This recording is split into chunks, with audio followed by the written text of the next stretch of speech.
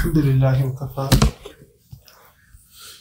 وسلام على عباده الذين اصطفى أما بعد أعوذ بالله من الشيطان الرجيم بسم الله الرحمن الرحيم والذين جاهدوا فينا لنهدينهم سبلنا سبحان ربك رب العزة عما يصفون وسلام على المرسلين والحمد لله رب العالمين اللهم صل على سيدنا محمد وعلى آل سيدنا محمد وبارك وسلم. Last time we spoke a little bit about the kayfiyya, the hal, the maqam of khushu, which is something to be desired. It is fear of Allah subhanahu wa ta'ala, but fear of Allah ta'ala with reverence, with humility, and it brings with it a certain kind of sakina as well. Khawf in general does not have calmness with it.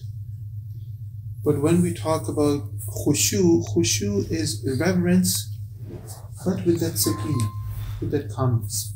There's a big difference between that. Okay? And so khushu of Allah subhanahu wa ta'ala is something to be desired, is something that we should ask Allah ta'ala give us, especially when it comes to our salah. When we stand up in salah, the haybat of Allah ta'ala is there. But with that haybat, there's that sukoon, tamaniyat that also comes with it.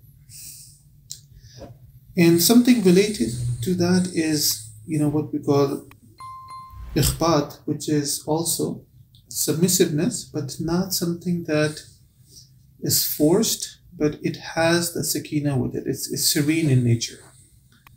And so khushu is fear with reverence and humility, and ikhbat would be submissiveness and with comfort. There's sukoon in that. There's tamaniyat in that. So why does a person develop that? Because now the ma'arifah of Allah subhanahu wa ta'ala starts to increase, and so what we call the comfort zone of a person develops as well, that we are comfortable in that position of azmat of Allah subhanahu wa ta'ala. And so that would be submissive, that you withdraw your instincts and your desires of the nafs, you become docile in nature, you develop your character, but now you're comfortable in that position. And so the good thing about that is that a sort of protection from Allah subhanahu wa ta'ala comes with that, because now you're comfortable in it, people don't feel the wahsha. There is the protection from Allah subhanahu wa ta'ala. And in general, if you remember, one of the things that we were supposed to do in this Ramadan was keep an eye on our own nafs's resistance. Right? For example, if somebody says you have to pray like 100 rakahs nafil tonight, look at how your nafs reacts to that. Right? So there's a resistance, there's hesitancy there. But with this kind of submissiveness, that hesitation isn't there. In Urdu, what they call is like qalandarana tabiyat. We're talking, this whole, mashallah, Ibrahim alayhi salam. What an amazing, subhanallah, Nabi of Allah subhanahu wa ta'ala. And so, in our language, they call he was a qalandarana tabiyat, meaning there's no hesitation. Like when he jumped into the fire, there was no hesitation. And, people have written great ash'ar on that.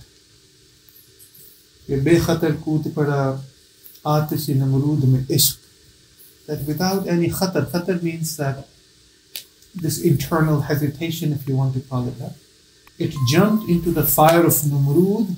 What jumped into the fire of Numrud? Ishq. Ishq. And Aql is standing on the side with it, with his finger in his mouth. What just happened? Aql is just standing and wondering what. So this qalandarana tabiyat is a very innate thing, and this is when your qalb really rules supreme over your other faculties, and your qalb has the inaba in it, and has muhabba in it, and has ishq in it.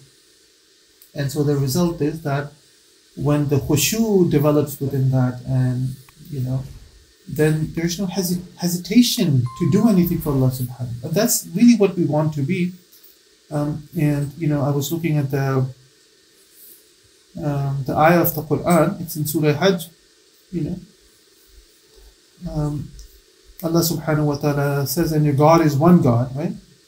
فَإِلَهُكُمْ إِلَهٌ وَاحِدٌ فَلَهُ أَسْلِمُوا. This is the taslim that is required from us.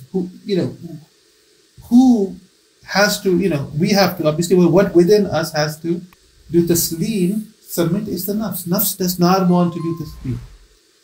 It does not want to do taslim. Sare taslim kham hai jo mazaj yaar mein. This is where the muhabba comes in, because it really puts the nafs into check. And going back to the difference between Naqshbandiya, Mujaddidiyya, Suluk and others, when the heart is filled with that kind of muhabba, any kind of sacrifice becomes easy. The example given is usually that of a mother. When a mother who yearns for a child, and let's say after 10 years, Allah subhanahu wa ta'ala blesses her with the child, you don't have to tell her, you don't have to convince her to make sacrifices for the child. You don't have to convince her to wake up at night and, all she worries about day in and day out is my child.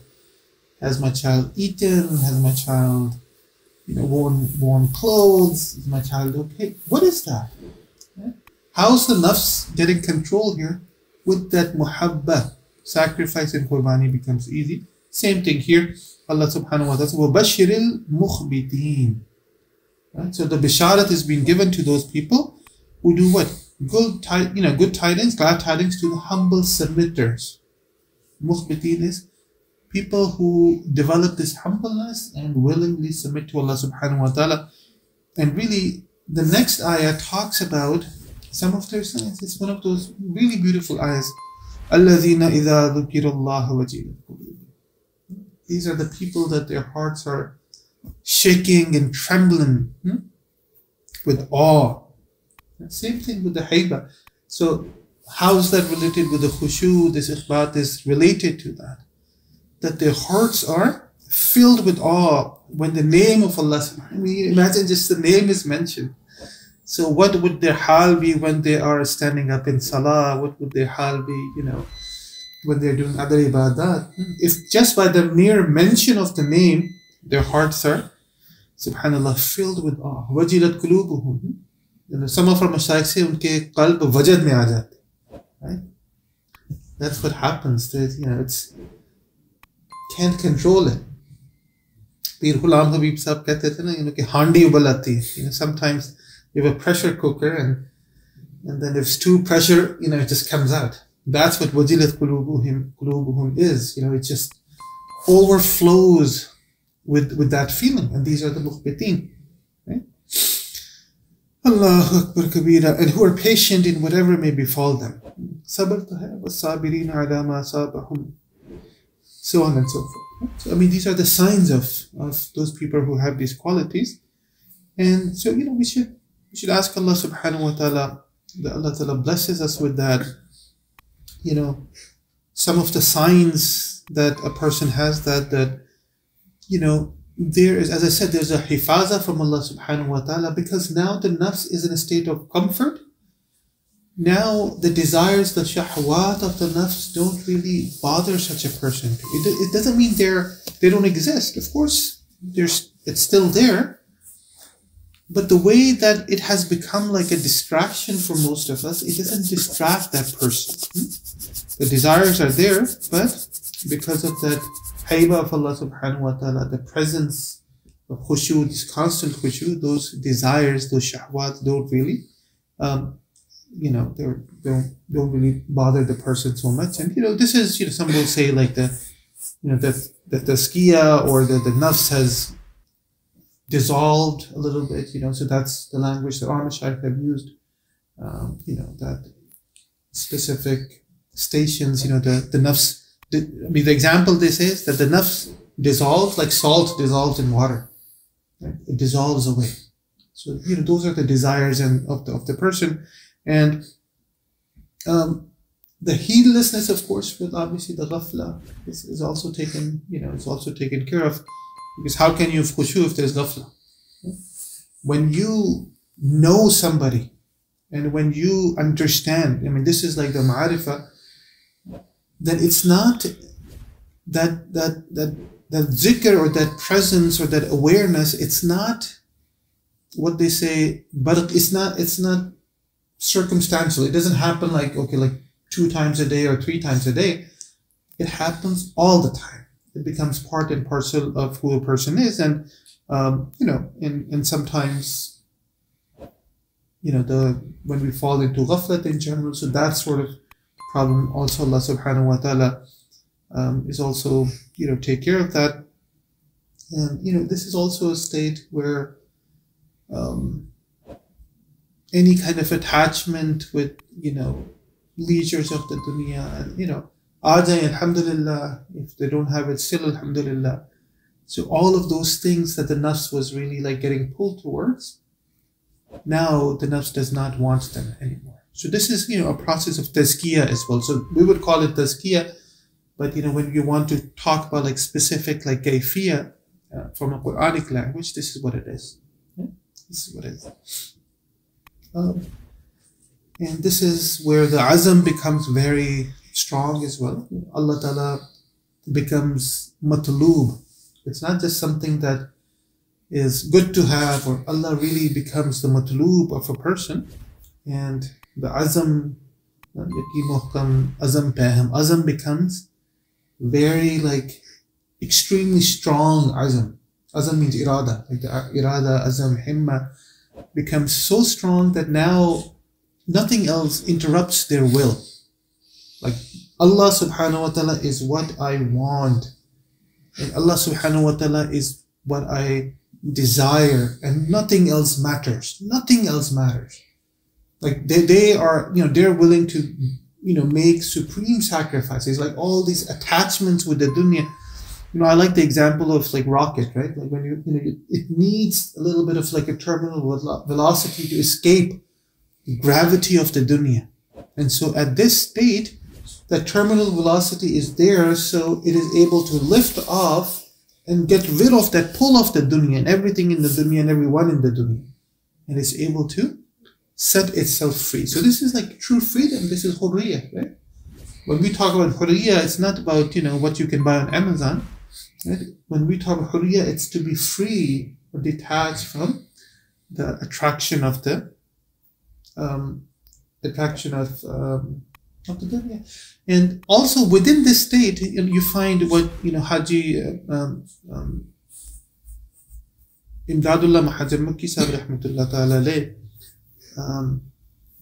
he asked Mufti Rashid Ahmad Sahib Gangohi rahmatullah ta'ala alayh, what was your state before and after nisbah? And one of the things he mentioned was that praise and dispraise, by people become equal.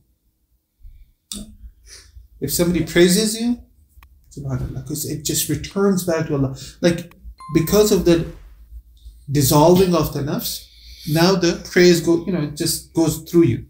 Same thing with dispraise. It doesn't affect you. Like, you don't get, how dare does this person say about me or think about me, and doesn't he know I'm such a big shaykh, and So that sort of bekar baat hai, they just leave a person. And Mufti Rashid Ahmad Gangohi Sahib Rahmat, he said that the praise and dispraise doesn't matter. Those things don't matter. And the nazar on oneself, that and